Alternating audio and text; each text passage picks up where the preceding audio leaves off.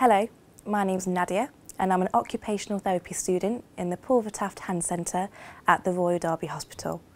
The aim of this video is to give you some information on Dupuytrens and the post-operative therapy for Dupuytrens. Dupuytrens is a condition that affects the hands and the fingers. It causes one or more fingers to bend into the palm of the hand. This can affect both hands or just one hand, and sometimes affect the thumb. Dupuytrens can also be known as a Viking disease, as it was thought that the gene linked to Dupuytrens was brought to the UK by the Vikings. Causes. Dupuytrens occurs when the connective tissue in the palmar fascia thickens. So what is palmar fascia? Palmar fascia is on this side of your hand. It gives you the ability to hold, grab and manipulate objects. When the tissue thickens in one part of the palmar fascia, a little lump forms under the skin of the palm. These lumps are called nodules. More nodules can develop over time. They are non-cancerous and they are not life-threatening, but can be a bit of a nuisance to live with. Over time, nodules can get bigger and form cords of tissue. The cords can then shorten, and if these cords run along a finger, they can pull it and bend the finger towards the palm.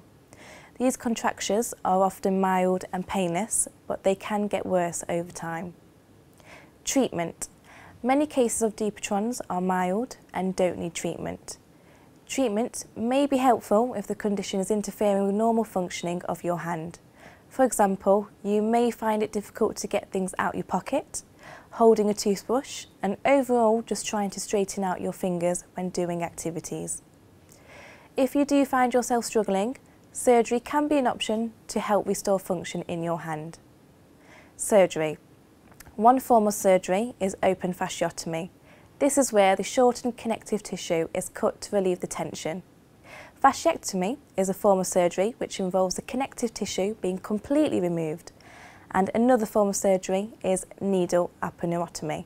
This is when a small injection of local anaesthetic is used to numb the skin.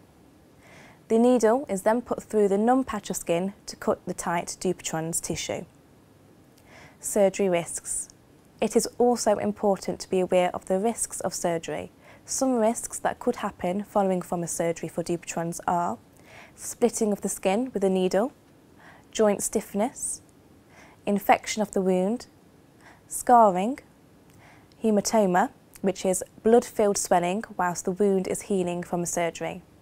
However, it's important that you do discuss the risks of surgical treatments for Dupuytrens with your GP or your surgeon. Post-op treatment. Depending on the nature of your contracture, your hand therapist may give you a splint to help keep your fingers straight. A splint would also help with muscle memory and help improve overall function of your hand. Your therapist will have provided you with a stocking net just for added comfort when wearing your splint.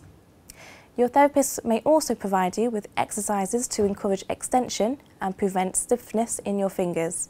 Examples of exercises involved are straight fist, bending all the fingers and then straightening them. Hook fist, keeping the knuckles straight, bend the fingertips down and then straighten out.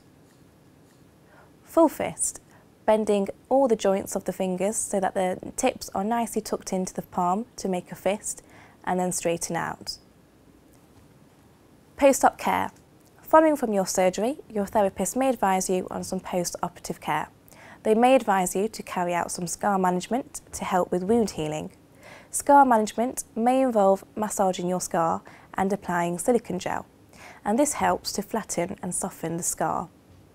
Your hand therapist plays an important role in the post-operative care of Dupuytrens by monitoring post-op complications and providing a regime of scar massage, exercises and splinting, which are all aimed at restoring function in your hand. I hope you found this video useful today. Thank you for watching. Goodbye.